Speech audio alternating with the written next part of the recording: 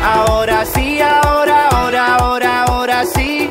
Estamos aquí escuchando el show de Marilyn. Ahora sí, ahora sí. Sintonízate, no te muevas. We have a voice in the community. Let's gather in unity and empower our people with real life stories. The future is in our youth. Let's not forget our roots and pass that knowledge to pa' ti, pa' ella, pa' él y tú. Ahora sí, ahora sí. Color's not a problem, we hermanos. Ahora sí, ahora sí. Brother and sister, dame la mano.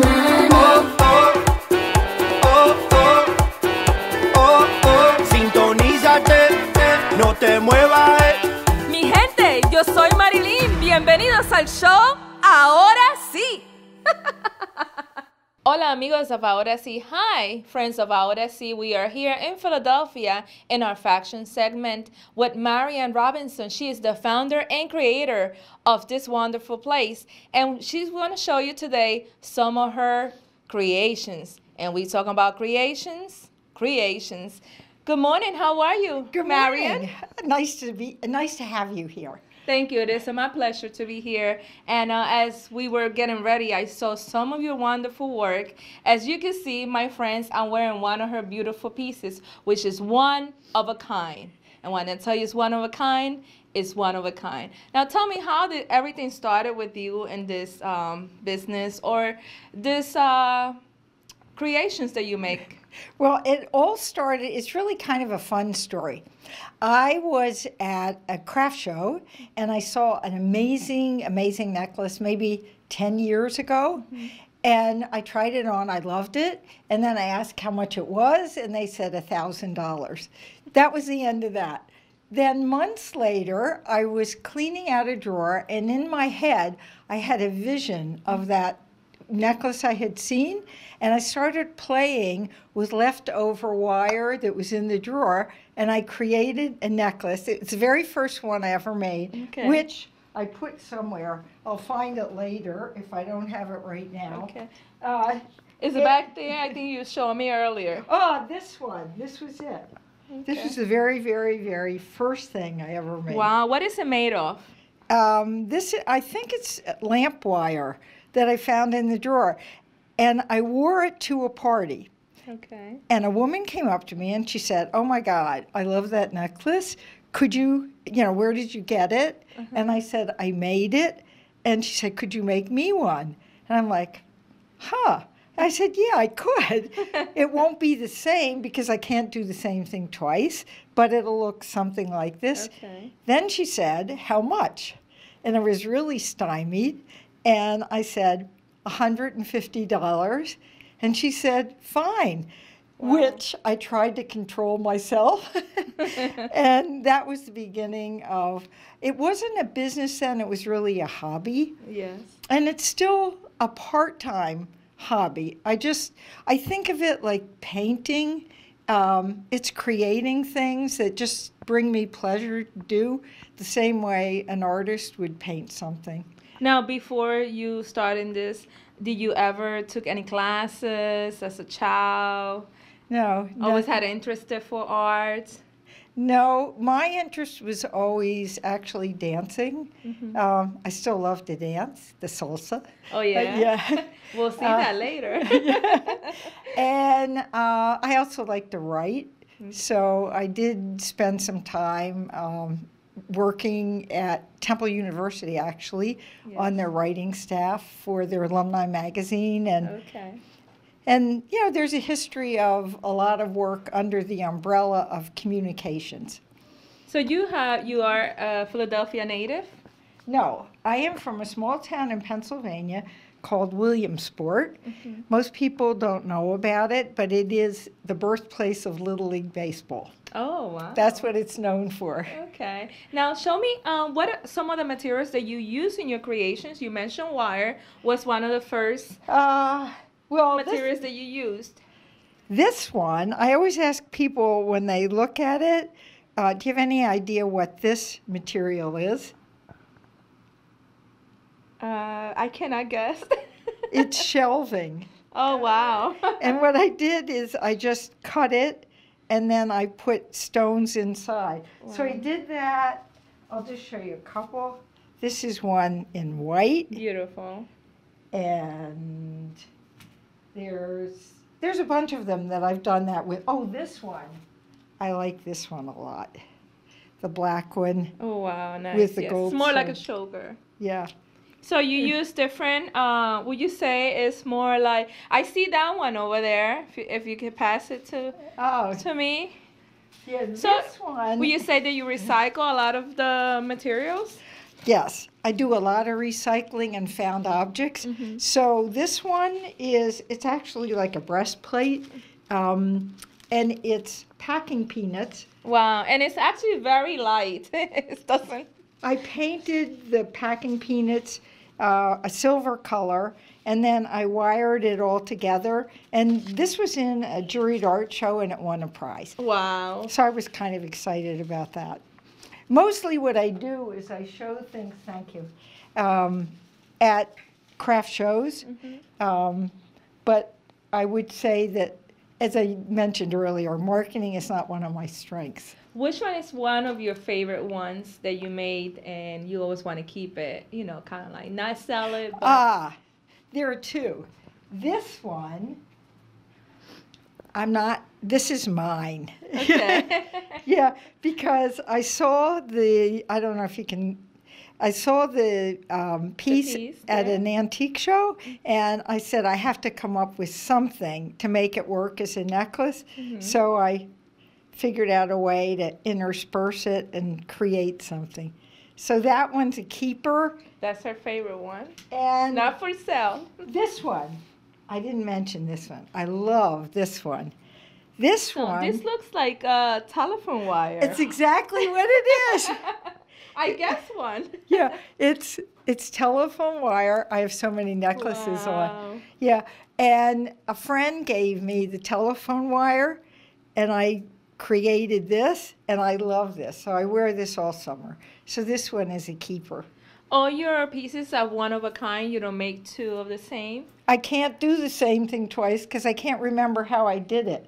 I can come close. Okay. Oh, by the way, this one, which is kind of interesting, this is a coaster.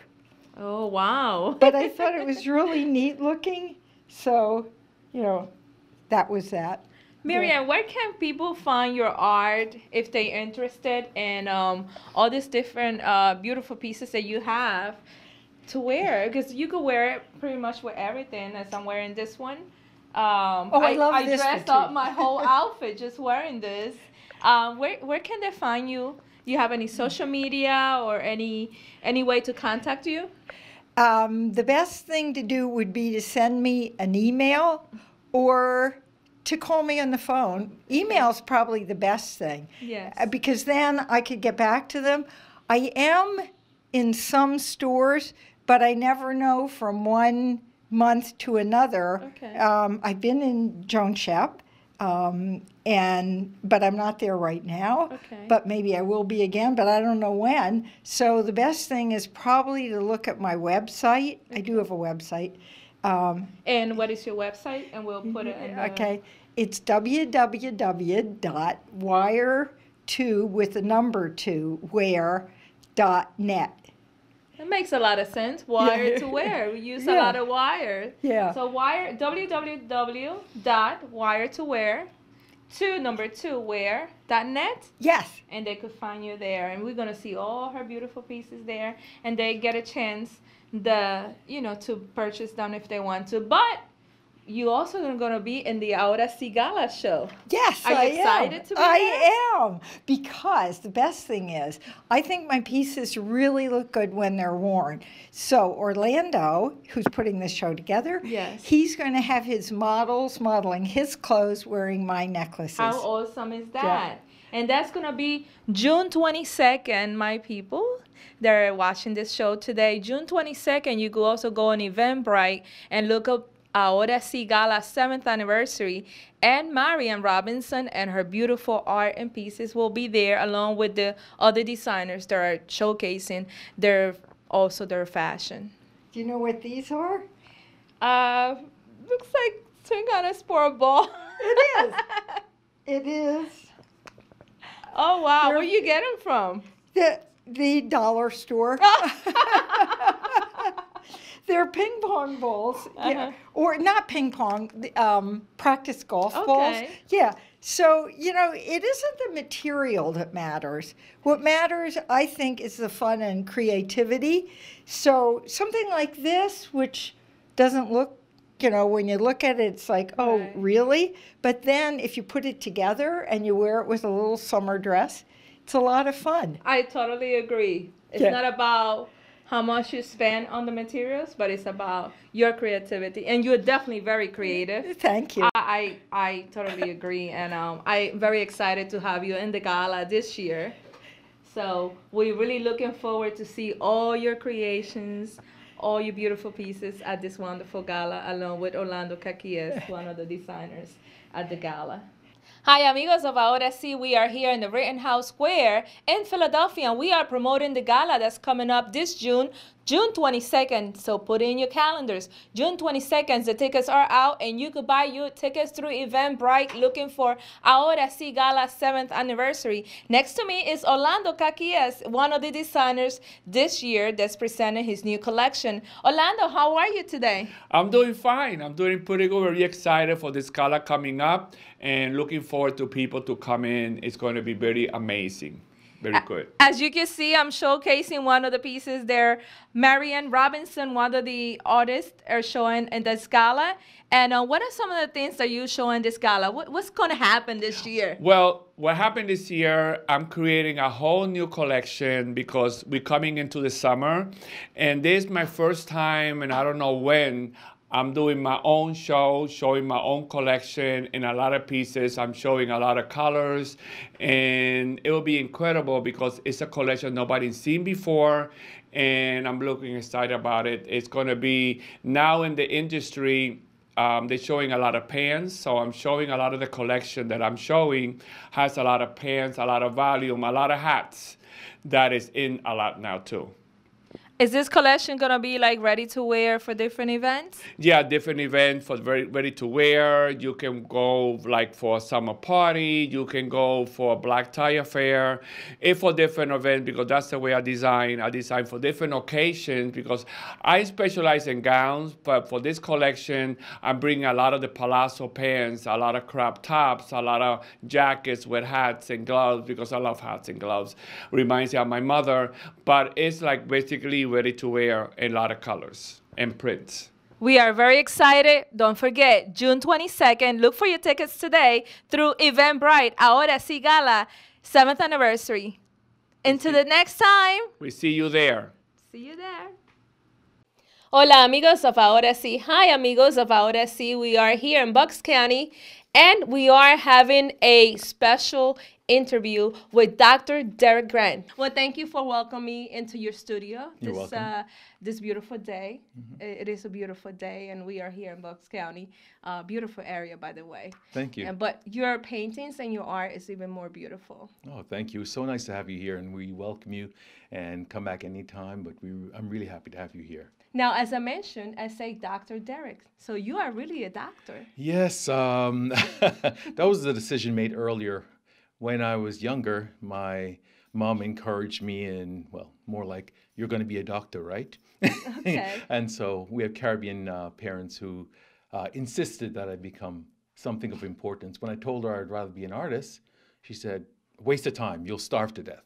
So, Oh my God. you know, I did what I needed to do at that time. I did science, a lot of scientific work, and I got my PhD at the age of, I think, 27. And then I went on to NIH, where I worked in developing anti-drugs that block cancer growth. Wow. And later on, I came to Philadelphia. That's how I got back here to Philadelphia, is that I actually got an opportunity to work at Cardiza Foundation, which is at Thomas Jefferson University in town. Now, you mentioned Caribbean. Where are your parents from? Where are you from? Well, I'm originally born in Jamaica. Okay. But we're mixed heritage, all different groups of people from all over. Like we say on the island, out of many, one. We're all one, you know, so there are many different cultures. Actually, my grandfather on my mother's side, he's from Cuba. Oh, And he came from Cuba. He actually eloped with my grandmother, and they went back to Cuba. So Is that right? Yes. So my first two uncles, my uncles were Cuban, and then my mother was born in Jamaica. And then after being born in Jamaica, I moved to Canada and grew up in Montreal, Canada. So that's where the French comes from. Oh, okay. That's a very interesting story. Yeah. Now, how do you love art all your life since since you was born? Yes. But you went into medicine and became a doctor. Yeah. How do you make that transition to go to where you really loved all your life? How do you go about that? Well, to be truthful, I never left it. One of the most important things for me to do is to continue artwork. From I was 5 years old, I mean, I was intoxicated by the crayons and coloring and drawing and painting. When I got to university, I just simply took other art courses. I took art history, art design, drawing, graphics, filmmaking, anything I could get my hand on as an elective. I took it. So I kept the scientific medical part of it, but at the same time, I make sure I kept my artwork. And I've always been looking at art books. My idea of a lovely Saturday or Sunday is sitting by a window, going through an art catalog, looking at the various pieces. Now, when you look inside a patient's body, you saw art in there. Oh, okay. Right? And you see color. And I see a lot of color into in your paintings. Yes. I don't see a paint that doesn't have color. Everything has color, bright colors. Why you use a lot of colors in your paintings? I think that being born in the Caribbean, color is it. You know, you live color. You wake up in the morning. I remember when we lived in the Virgin Islands for 4 years, and you wake up and you look down island, and all you could see down island was the different colors of the water, the turquoise, the blues, the azures. They were just so beautiful how they blend together. So color is a vibrant part of Caribbean living. You know, Carnival. That's all it is bright color and music. And together, it creates a great feeling.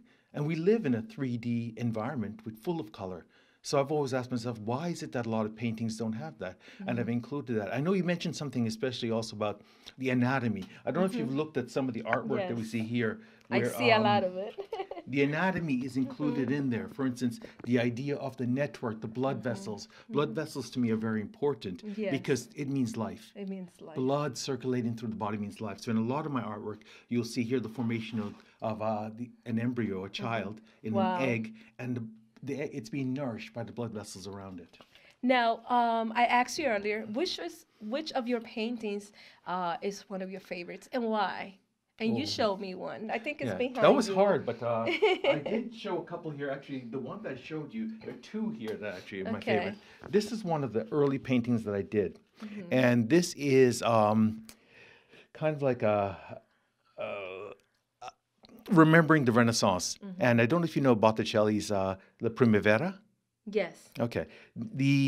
The three graces that are dancing at springtime, welcoming the spring. I wanted to do it in a different way. And here I did the 4 elemental graces. In other words, they're not so represented by the female figure, but by the elements: fire, earth, water, and the 4th element is the wind, which circulates around them as they dance. Amazing. So this was one of the first ideas that I came up with that I just loved. I fell in love with it, which is a representation of the island. Islands, yeah. The island life. Because island life, for most people who don't realize, it's very crowded. You're right next to your neighbor. Your neighbor knows everything, gossiping going on. So I want to represent what it felt like to be on the rock on St. Thomas, Virgin Islands, and the clusteredness, but yet the beauty that's all around it that makes it worth it living on this rock. We can say that you get inspired, but where you at the point of your life? Oh, definitely. Most definitely. We do see the anatomy, which is what you've done as a doctor, and the times that you live in the Virgin Islands. And what else inspires you to come out with this amazing paintings and creations? To be honest with you, I don't know. It's sometimes I just lay there and I have an image in my head. And the one good thing about the way I do the art, because a lot of my art is done digitally first and then printed and then painted on. And so I can create anything. It's limitless what I can create. So it's what I see in my mind. So if a crazy notion comes in my mind, something like, like that.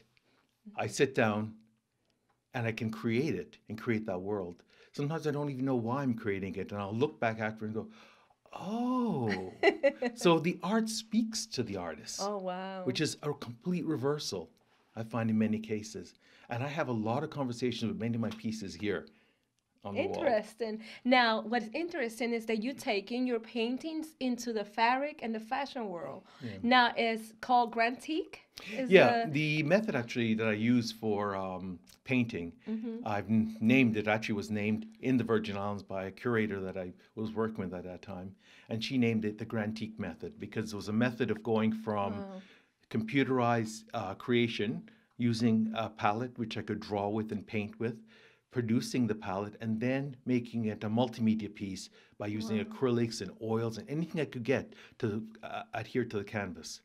And that became the Grantique method. Now, we took some shoots of your creations in the fabric. And by the way, one of the pieces that I'm wearing for the gala is created by Derick Grant. Not only we're using his art into the fabric, and I will be showcasing the magnificent dress that he's making for me. So you definitely have to come out to the gala, which is June 22nd. It's around the corner. So can't wait. We're going to take this opportunity to invite everyone to the gala. The events are already, the tickets are already on Eventbrite. You could look for them of Ahora Si, and it'll be on the screen. So you could look it up and buy your tickets because you can't miss this great gala. It's a gala fashion show. Like we always make, like no other. And we definitely going to have some music that we're going to be also showcasing that you're using into your... Yes, they're music that my sons have created. Yes. And they've put together some beautiful music. And I wanted to make it a kind of a mystical forest creature kind of show, something a little bit different. And with Orlando and his beautiful ideas, he is a great designer as well too. And together, I think we're going to perform a great show, present a great show. Well, I definitely can't wait. I see what's going on behind the scenes, and I'm super excited. I'm super excited about the gala, but most because of the great people that I'm showcasing this year. Oh, you cannot miss it. We cannot, you cannot stay home and miss this gala this year. We saw a lot of fabric, and I'm glad you're taking your art into the fashion. I see that your son is wearing one of your creations today, and we're going to show this, later in the interview. But so the new generation, the new millennium, right, are now able to wear your art. Exactly. Well, that's the whole idea of at one point. My son Julyan and I came to the idea of putting art on clothing, and I thought initially I was resistant, but then I thought, that's a great idea because wearable art that you can take with you wherever you go, it can come off the walls and go on to you. And then you can express whatever you want to express by using the art to express it. And so far we created the company, Next Level World. And at Next Level World, you're able to buy T-shirts, leggings, many things. If you go online, nextlevelworld.com, you can see this. And you can just be yourself, but yet wear beautiful fabrics and clothing of art pieces that are very limited. Not everybody can come along and buy an art piece that's $1,000 to $5,000. So just wearing a shirt or fabric that has that really brings something special to the whole event. So again, to look for your website and be able to see more of you and your beautiful art and your creations, where can they go? Go to nextlevelworld.com. That's it. And we have all the links there to the various sites. We have the haute couture and we have the rack clothing, as well as the artwork. And now the arts continue in the family, and we are here with Julyan. It's such an honor to also meet you, Julyan. Yeah. Did I say it right this time? Yep, you said it right. You got it. Yeah. And you are wearing one of your father's creation. Oh my God, this is awesome. Can you turn around so we can see the whole thing? Oh my God, this is beautiful. We also showcasing this in the gala. We'll have these pieces. And as you can see now, the artist can explain to us what's going on here, because I see it in the painting. Yeah. And this is an idea of wearable art. What I mentioned previously is that this art piece I was created about 6 years ago now. And I looked at it and thought, this beauty on here, just on the wall, we have to transfer it so he could walk with it. And it's simply a scenery of a lily pond. And on the lily pond, there's a little pearl. And I want to accentuate the pearl on here. You can see how it reflects very well with the camp shirt that Julyan is wearing. Now, Julyan, how do you feel about your father's creation and wearing it? I mean, this is my homie right here. I mean, I remember since I was a kid, 5 years old, rolling on this carpet, like, Pops, when are you going to play with me? And he's like, oh, I'm working on my art. And then come 16, where I'm trying to kick myself out of the house, we started working on this together, and it actually brought us together and brought the whole family together, where I'm still living here. Oh, God. And It's so, going to be hard to kick you out of the house. yeah, I'm trying to kick myself out, but things like this happen, and then the next thing you know, we're back working on new projects and stuff like that. And what's interesting is that actually the whole family is involved in these projects. Like, for instance, when we go to the fashion shows, my wife is a stylist and she helps backstage. She'll be a backstage manager. My other son's a stylist as well, too. So, and Julyan's there. And Julyan's a model as well, too. He's a great model, by the way. Yes. And it's just great. We work together. I think we work together a lot better this way. Yeah. Now, tell me, you was telling me earlier, and tell the audience of Ahora Si that you're coming out with a new video. What's that about? So yeah, I just got back from Miami with Music Week and everything. We shot this video called Bringing the Heat, bringing the light and stuff like that.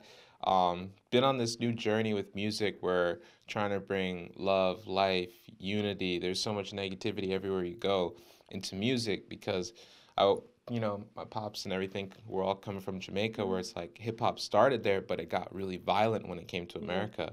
So we're trying to do a new wave of hip-hop, like the origins of hip-hop, where it was about love, it was about, values and stuff like that. So I have all these tracks for curating, album. I can't give you a date when it's coming out, but it's just, been a process of learning and growing. Now, that is very interesting because they always talk about the millenniums and, how different you are from our times. And this is very interesting because you talk about positive things moving on forward. You are the future. So I'm very proud of what you're doing. And we're going to listen to your music at the end of the show. Yes, why not? So we're going to showcase also your music so the friends of Ahora Si can watch today of some of the stuff that you work on. And now that genre you do is trap. You was telling me a little bit. It's like a mix. I've got a very weird style because I started producing around 13 and then I've been singing before that. I started rapping around 13 as well. So I started with this hip hop electronic vibe because I was dubstep started coming out around that time. And hearing that was like, wait, what? What did they just do? And so I started getting really nerdy with synthesis and stuff like that, mixing it together. And then towards the end of high school, I started doing more hip hop type of stuff. And then recently I started playing guitar. And so I've kind of added. And what we're talking about is like the whole trap wave, how, everyone's talking about, oh, there's trap music, it's all hood stuff. But if you listen to it, you've got like Lil Peep and everything where it's like alternative. There's some electronic, or like Carnage, where he's throwing it at EDM festivals. So I'm trying to be more diverse with it and more artistic as to more rather than your traditional lane. Now, how will you close this segment right now in your music? Can you? I'm putting you out there in a bad spot. How will you close it? The name of the show is Ahora Si. How will you close it in music? In music? What do you mean, Like sing a little bit. Oh, you're trying to, okay, rap. just trying to get some songs. Right all right, how will give a little freestyle about the art, all right? Okay. Put me on the spot. I'm here with my pops. We talking about art, knowing that we bring it together through the parts. Get the score, going to the top, that's the vibe. And we'll never stop in the interview. What's new? Telling about the new stuff coming through. And it is the truth. Giving it for real. You see the clothing with the art on the reel. We keeping it real. My heart is like steel, but it's warm. Coming through the storm. Nice. I don't know. I'm standing around artwork. And we'll say now, thank you. Ahora Si. To the next time. Don't forget to tune in to Ahora Si YouTube channel and watch all the shows that are going on. Until the next time.